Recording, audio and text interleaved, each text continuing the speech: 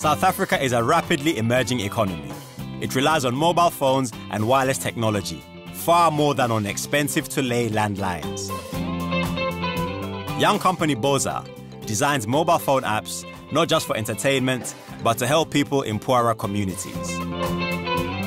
Cheap mobile phones have revolutionized everyday life.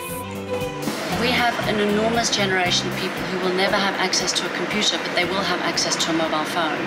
So we're focusing on entertainment to being the backbone which holds people there. They can come and they can have a good time, but they can also get health information. So on our application, it's not always about just listening to great hip-hop or gospel, if that's what you're into. You can also get some love life information around sexual health. Sexual health is a huge issue for young people in South Africa, and Bozza believe apps can help.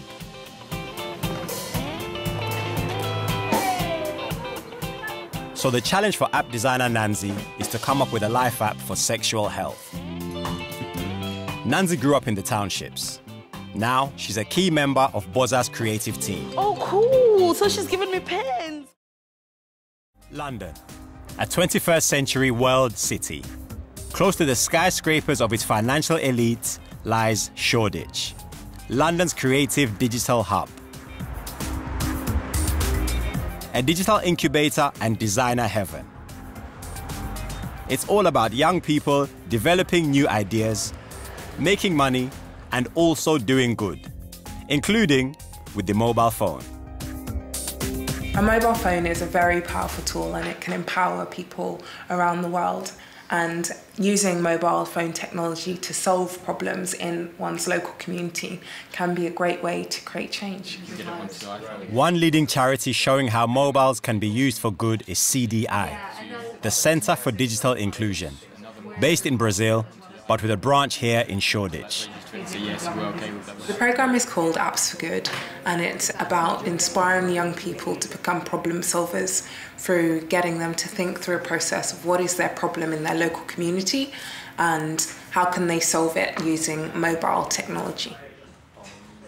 Apps for Good are now working with 50,000 young people across Britain, creating mobile, social and web apps.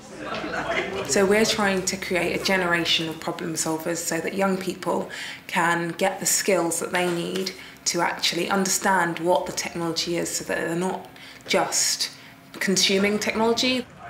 Apps are definitely not about money and games. Apps are about solving a problem. And yes, there's a huge commercial industry out there doing that.